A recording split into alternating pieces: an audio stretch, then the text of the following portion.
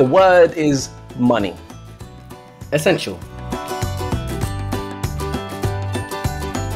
Yeah, getting into £36,000 worth of debt was firstly a gradual process. I didn't realize how bad it was until, like, wow, look at the size of that thing.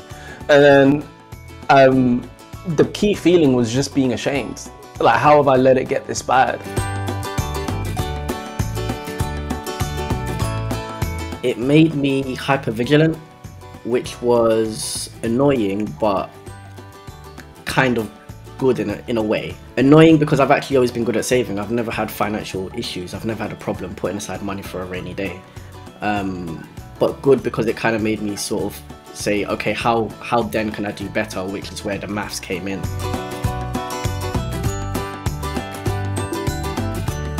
But the numbers didn't lie. I just added up how much I owed, how much I could afford to pay, and that gave me a very clear timeline of when I was going to be out of this thing.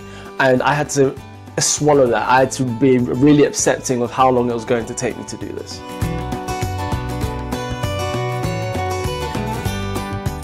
I think I went through 3 steps and I recommend it to everybody. The first step is feel your feelings. If you're sad, you're upset, depressed, whatever that is, acknowledge those feelings. The second step is then do the maths.